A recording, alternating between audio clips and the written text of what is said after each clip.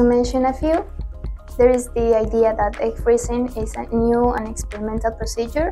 Actually, it is not new and it is standardized and proven. Another one is that you can freeze your eggs whenever you want. The ideal is to plan and perform it at the right age. And also that you can freeze your eggs and conceive naturally in the future. This is a wrong idea. When you freeze eggs, it's necessary to perform an IVF in the future.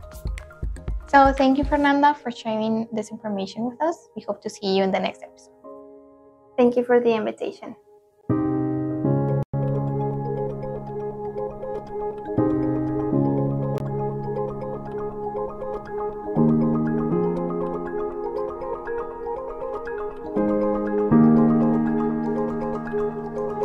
And well, this is the end of this episode. Thank you for watching. We hope that you enjoyed it. And if you are someone who is facing medical condition problems that affect your fertility, or you're not ready to be a mom yet, this information can be helpful. So please do not hesitate to reach us. Remember that you are not alone. We will be happy to assist you during this journey. My name is Zaira Burns, and I'll see you until the next episode.